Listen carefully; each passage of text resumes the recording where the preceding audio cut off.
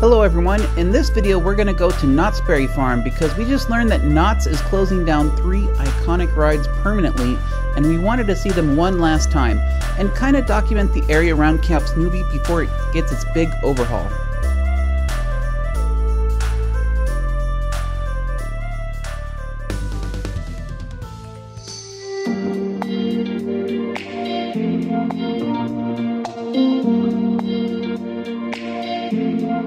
We are here at Camp Snoopy in Knott's Berry Farm. Camp Snoopy was an innovative new land that in 1983 opened. It was the first themed land in an amusement park that was dedicated just for children.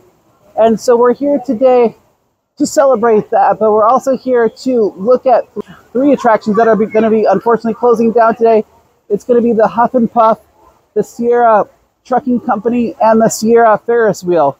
Those 3 rides are closing down today for the last time, so we're going to check them out one more time before they close down for the new renovations for 2024.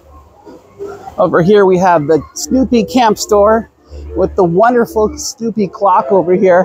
I love how it has Snoopy's dish bowl is the timer on there, and then every hour and half hour Woodstock there will chime the bell to let us know what time it is here at the Snoopy Camp Store. And of course, the Snoopy Camp Store, you'll get all products related to Snoopy. Lots of cool stuff here today. If you look up when you're in the store, you'll see a model railroad track. There used to be a train that went around the store, but it doesn't go anymore. But if you look closer, you'll see it behind the cash register. As you can see, the expansion for Camp Snoopy in 2024 has already begun. Over here used to be the mail drop. That will come back, I believe, but it might be in a different location. Over here we have the Flying Ace, where you too can be part of Snoopy's fantastic French fighting force. Looks like they have French and German planes there fighting against the Baron with Snoopy. Over here is the Grand Sierra Railroad. The Grand Sierra Railway, which is what usually goes over here, is also slated as part of the renovations for 2024. And so they're going to get a new spiel. This is always a fun little train ride that goes around featuring the Snoopy characters. And here we are at the Huff and Puff. Today is going to be the last day for the Huff and Puff here. Opened in 1983, was one of the original rides here at Camp Snoopy. It's a very innovative ride. As you can see here, it doesn't use any electronics. It's literally, you just hand push it. That lever pushes back and forth and you go around the track. I remember riding this thing back in 1983 myself.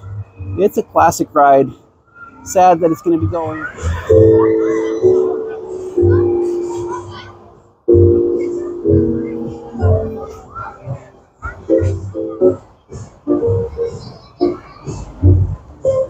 We are here at the High Sierra Ferris Wheel built by the Eli Bridge Company.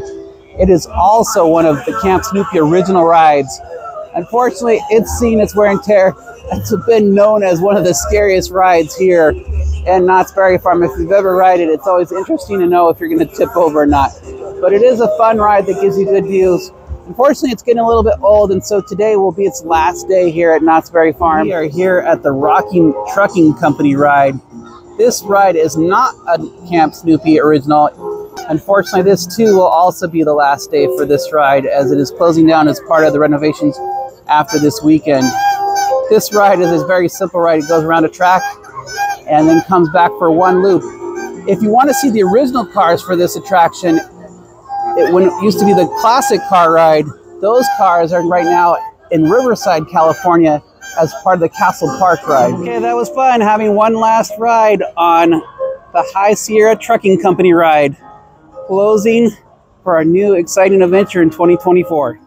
Well, that is going to do it for this video. Like I said, I just wanted to document these 3 rides that are going away. It's pretty normal for old rides to get replaced at amusement parks, so it's fun to document them when you can.